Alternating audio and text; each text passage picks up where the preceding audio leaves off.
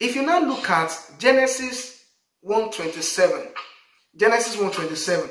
Now, in Genesis 26, let us open our scriptures this morning. Quickly, let me read from my scripture here.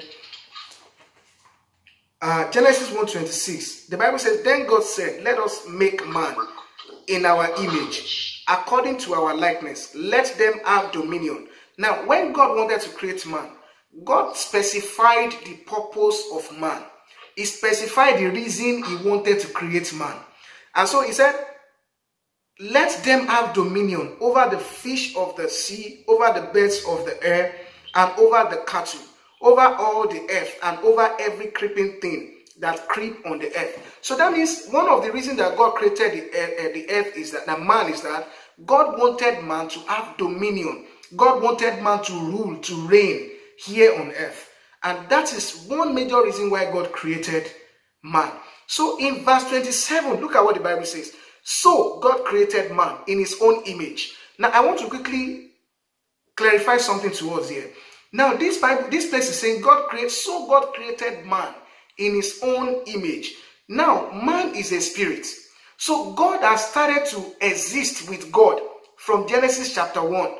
But we'll see later that in Genesis chapter 2, verse 7, the Bible now said, and God formed man from the dust of the earth. So man is a spirit being. Man has started to exist with God already from Genesis chapter 1, verse 27. But the man that God created there is the spirit man. Is the spirit man that God created. In verse 2, we'll see an account of where God was, the Bible was talking about. I think in verse 5, the Bible says that, and God will always send dews to water the surface of the earth. God had not sent rain at that time because there was not a man. The Bible does not contradict itself. There was not a man physically. There was not a man in person physically on earth. But man has started to exist in spirit. Don't forget that the book of John chapter 4 verse 24 says that God is a spirit. God is a spirit. So in Genesis chapter 1 verse 27, God created the man spirit, the spirit man. God created that man at that time. Now if we move very fast to the book of Genesis chapter 3, I think from verse 9, you remember how from the beginning of that chapter, how the devil came in the form of the snake serpent and deceived the woman. And after he deceived the woman also deceived her husband, and they both fell they fell from something. Now, if you look at that account very well, I'm not going to be reading all the scriptures. I'm just going to be saying that we can jot down so that we check them later on. Now, the reality was that when God created man, and after God created man, so in chapter 2, God now formed man as a person. Of course, I don't know if it was on this, it was one of my preachings like this or during one of the Bible studies that I explained to us that man is a tripartite being. Man has the spirit, the soul, and the body. The spirit, the soul, and the body. So there is no spirit. And from today I'm telling you, don't let anybody deceive you. There is no spirit that can access the territory of man without having a body. That's why even you will see the evil spirit, whenever they want to carry out any operation, they enter into people to carry out their operation. So it's not every time that you see somebody in your dream that wants to kill you. It might not be that person for real. It might just be the evil spirit that is possessing that person, because no spirit can have any access in this territory. No spirit. Anybody that will have access here must have this body. And that's why man was not evident in Genesis chapter 1, because man was just a spirit at that time. It was until Genesis chapter 2 that God formed the body of man, that man now became a living being here on earth. So in Genesis chapter 3, we notice something that happened. Now, when the Bible recorded that God called out to Adam and said, Adam, where art thou? And Adam said something. He said, I heard your voice walking in the garden and I hid myself. Now, that suggests something to me. That means that Adam, Eve, and God, they have always been in fellowship. There is a kind of relationship that existed between them. And that is why Adam was able to recognize the voice of God, even without seeing God. Adam was able to recognize what? The voice of God, even without seeing him. Just like some of us here now know me very well. If you hear my voice or heard my voice anywhere, you'll be able to tell and say, oh, Pastor Samuel is speaking, or Pastor Samuel is around. The reason is because you have a level of relationship with me to the extent that you can recognize my voice when I speak. And that suggests to me that there has been a form of fellowship between God and man from the beginning. So that is the intention of God. One of the intentions of God is that man and God will be able to relate together. Why? Don't forget I told you, God is a spirit. And the first existence of man that God brought to life is the spirit of man, the man spirit. So there is a form of relationship between God and man. So what happened was that after man fell, God cursed the man.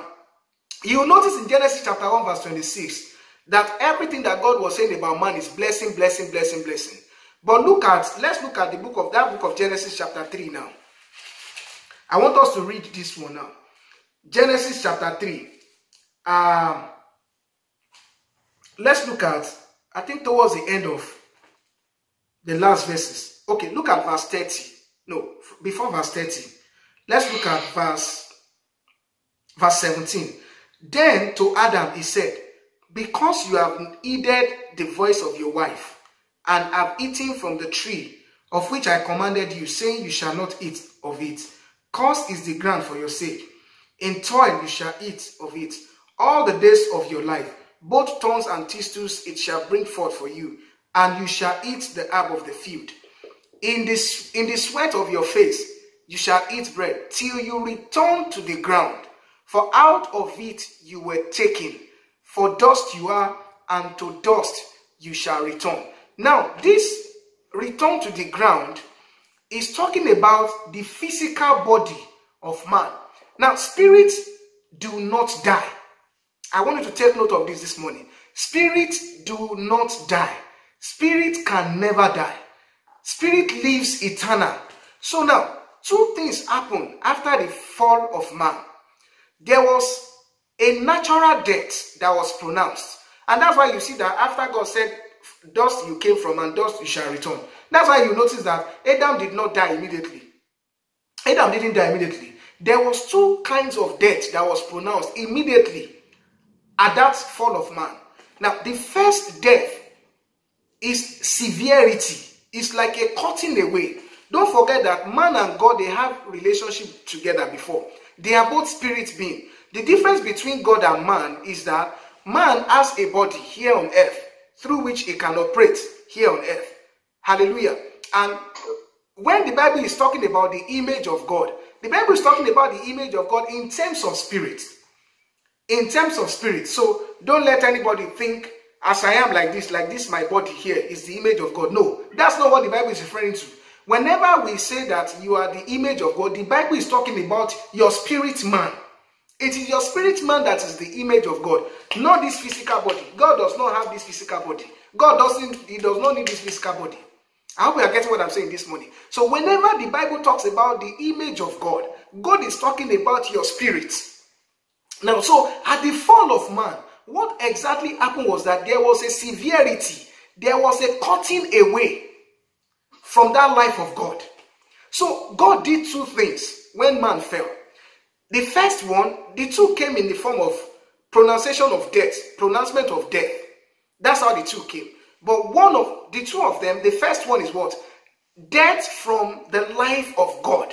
That means before man could access God, man could reach out to God as anytime he wanted to. So there was a cutting away from that life.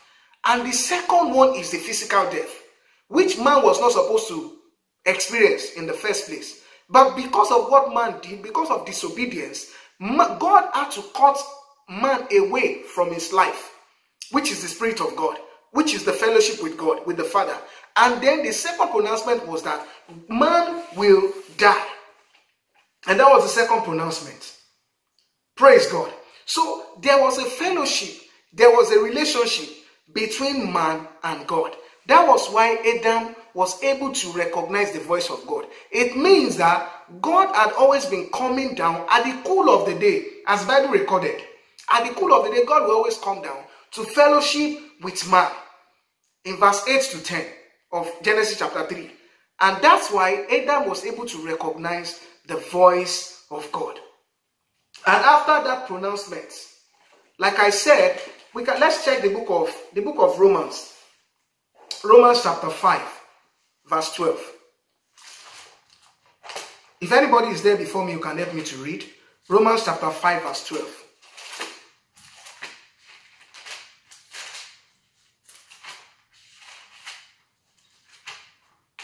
If you are there before me, you can read to save our time. Romans chapter 5, verse 12. Okay. Romans 5, verse 12. Yes, please. And it says, sin came into the world through one man, and his sin brought death with it. As a result, death has spread to the whole human race because everyone has sinned. Praise God. So, what this is simply telling us is that everyone in the world, through the sin of Adam and the death pronounced on him, don't forget, I've explained the death as not just death like somebody just dying. It's in twofold. There is the spiritual death and there is the natural death that came as a result of Adam's sin, as a result of Adam's disobedience. And because of that, through Adam, because that is the first man that was created, and we all came from Adam, naturally. By default, we all came from Adam. And because of that, all men walking on the surface of the earth are dead. They received that death directly from Abraham. Will I say by hereditary or something, heredity or something like that? Everybody received that death from Adam naturally. They received the severity away from God. So that means as a man, you don't have any business naturally with the life of God. You cannot access the Spirit of God. You cannot access the fellowship of God again by the reason of Adam's sin. Now let's look at verse 6 of that same Romans chapter 12. Look at it. The Bible says, for when we were still without strength, in due time, Christ died for the ungodly. For when we were still without strength, I like to read from the Amplified Version. I don't know if anybody has Amplified Version to help me read. Does anybody have Amplified Version? Now, Amplified Version said, I'll try to tell us what it says. Amplified Version says, when we were powerless, trying to work out our own salvation. When we were powerless, trying to work out our own salvation. We were trying to work out our own salvation. So what happened is that after man fell, man has always been trying to meet up with God. Man has always been trying to meet up with the standard of God again, to enter back into that fellowship. Man kept doing it on his own, but man did not have that capacity, that ability to be able to enter that life again. And that's why Christ came to die for us and to offer that life for us. Praise God. That's why Christ came to offer that life for us. I want us to quickly open the book of Colossians chapter 1, verse 19. Colossians chapter 1, verse 19. This will even make it clearer to us. Colossians 1:19.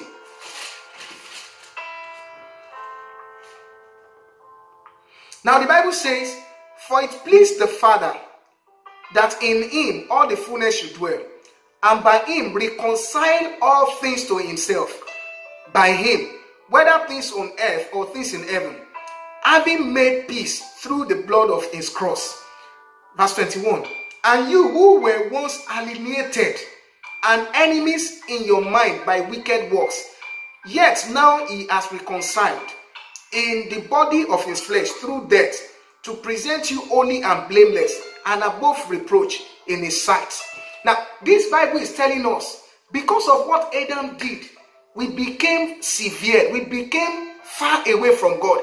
God cut us away from him. We could no longer access God again. And so when Christ came now, that is what Christ, the death of Christ did for us. The death of Christ brought us back into that relationship with God. The death of God brought us back.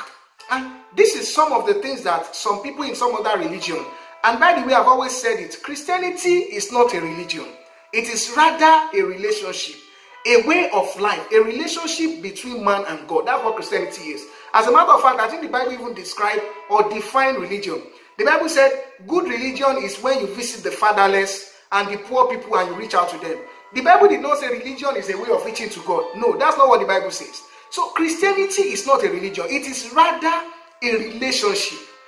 It is rather a relationship between man and God, as it was in the beginning. So after the severity of man, after the death of man, God sent Jesus Christ to die for humanity. God sent Jesus Christ to die for our sins. God sent Jesus Christ to bring us back into that relationship with God. Now, Jesus is the giver of life. Jesus is the restorer of life. The Bible said this. The Bible confirmed this. In the book of John chapter 5 verse 26. John 5:26. The Bible says, as the Father has life in himself, he hath also granted the Son to have life in himself. And as you know, in the book of John chapter 1 verse 4, the book of John chapter 1 verse 4, the Bible says, in him was life, and his life is the light of men. In him was life, and his life was the life of men. I want us to read the book of John chapter 10.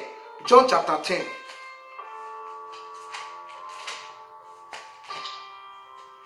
John chapter 10. I'm going to read from verse 17 to verse 18. I'll quickly read here. John chapter 10 from verse 17 to verse 18. Now the Bible says, therefore my Father loves me, because I lay down my life, that I may take it again. No one takes it from me, but I lay it down of myself. I have power to lay it down, and I have power to take it again. This command I have received from my Father. Jesus has life in himself. He has the ability to give life. He has the ability to take life. And that's why the book of John chapter 10 verse 10 says, the thief comes to steal, to kill, and to destroy. He said, but I have come that you may have life, and to have it abundantly. So the reason Christ came is that we have life. Which life? The life that we were cut away from the beginning. That is what Christ came to restore back to us.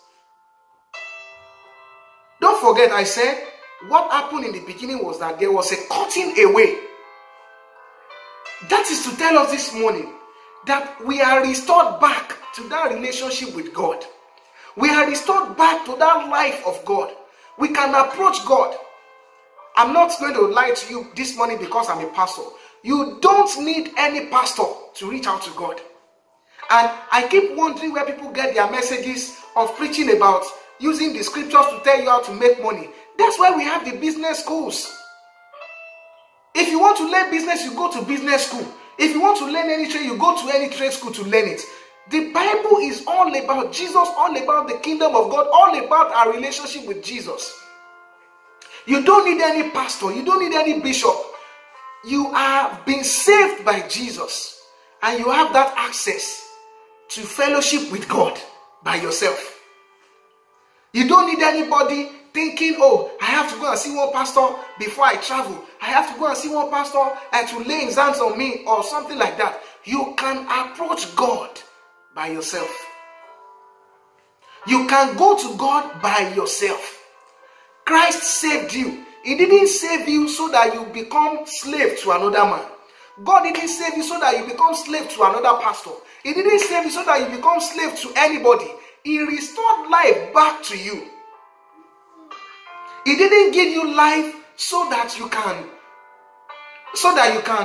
go and become, a boy or a girl to any other person. Nobody can dictate your life. Nobody should dictate your life, because nobody gave you life. The only person that can dictate your life is Jesus. He gave you life. Jesus gave you life. Nobody can dictate your life. Jesus gave you life. Hallelujah. Jesus gave you life. You didn't work for it. And this is another issue that people in other religion, in other part of the world or whatever, that don't believe in Christ, this is the challenge they are having. They feel that you have to. I've heard some people say that if you want to come back in the next world, you have to behave well. Otherwise, you come as goats or you come as an animal. I've heard people say different kind of things. There is nothing like that. Some people try to walk out, like try to be good. They say, today I'm not going to do anything bad. Today I'm not going to do this. It is not by that. Your salvation is as a result of God's love. Your salvation is as a result of God's choice. His love for you. That's why He came to die for you. That's why He saved you by grace, not by works. It's not by trying to live good. It's not by trying to be a good person. It's not by trying to be a kind person. It's not by trying to live and say, no, today I will not sin. Today I will not do this. It is not by that. God freely gave you this life. He freely restored you back to the life of fellowship with God. Hallelujah. I want us to quickly look at the book of Ephesians. Ephesians chapter 2.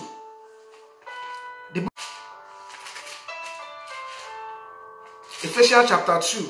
I'm going to read from verse 8 and verse 9. Ephesians 2:8. Look at this. The Bible says, for by grace you have been saved through faith, and that not of yourselves. It is the gift of God. It is the gift of God. It's not by yourself. Verse 9 says, not of works, lest any man should boast. And can I tell you something this morning? I am not righteous than you are. Oh, that's so interesting. Don't say, oh, because he's a pastor, he's more righteous than me. No. Nobody is righteous than another person. Do you know why? We are the righteousness of God. Why? Because Christ is in us. The righteousness that we use is that of Jesus Christ. So don't see yourself as if you are a lesser Christian. You are not a lesser Christian. You are not a lesser Christian. The Bible says, for ye are saved by grace, not by works. So don't think I am saved because I'm a pastor, because I preach. That is not true. That is not true. God loves the world. For God so loved the world that He gave His only begotten Son. It's not because the world did anything. It's not because you and I did anything. It's not because of that. It's not of works, lest any man should boast. Imagine if it is by works now, then I'll be bragging and say, oh, because I preach, or because I sing gospel music, that's why I'm saved. No, that is not true. You are not a lesser Christian to anybody. So don't let anybody deceive you by their titles or by whatever. No, don't allow anybody deceive you. All you need to do, what matters, is the life that God has returned you to, the relationship that God has restored back to you, the relationship between you and God, the relationship between you and Jesus. We, the pastors, we are there to guide, to teach you more about the word of God, to let you know how you can take your relationship deeper and higher with God. We are not your gods. A pastor is not your God. Praise God. Let's go back to Romans. Romans chapter 5 verse 9. I want to read something to us. In Romans chapter 5 verse 9. Romans chapter 5 verse 9. Look at this. The Bible says, much more then, having now been justified by His blood, we shall be saved from the wrath through Him. Having now been justified by His blood, you are forever justified by God. You are forever restored back into the life of God. Restored back into the life of God. You are restored back into the life of God. Let's look at 1 Corinthians chapter 15 verse 22. 1 Corinthians 15 verse 22. The Bible says, for as in Adam all die, even so in Christ all shall be made alive. You are alive again. You are made alive through Christ. You are not made alive through a man of God. You are not made alive by somebody trying to condemn you. You are not made alive by somebody trying to tell you how to live your life. You are made alive by God through Christ. You are made alive by God through Christ. Now, we read the book of Ephesians, chapter 2 from verse 8. I want us to quickly, let's step back a little bit. Let's read out Ephesians from verse 4. Let's see what the Bible says. Let's read out Ephesians 2 from verse 4. Look at what the Bible says. But God, who is rich in mercy, because of his great love, with which he loved us. Verse 5. Even when we were dead in trespasses, made us alive together with Christ. By grace you have been saved. Look at verse 6. And raised us up together and made us sit together in heavenly places in Christ Jesus, that in ages to come he might show the exceeding riches of his grace in his kindness towards us in Christ Jesus. Where are you seated this morning? You are seated high in heavenly places in Christ Jesus. That's where you are. The same place where you think the most holy person is, that is the same place where you are. That's why I'm telling you that you are not a lesser Christian to anybody. Why? Jesus did it for you. Jesus gave you his life. Jesus restored you back to that relationship, to that fellowship that was in the beginning with God. He restored you back. Hallelujah. God is wonderful. We thank God for his mercy. We thank God for his grace.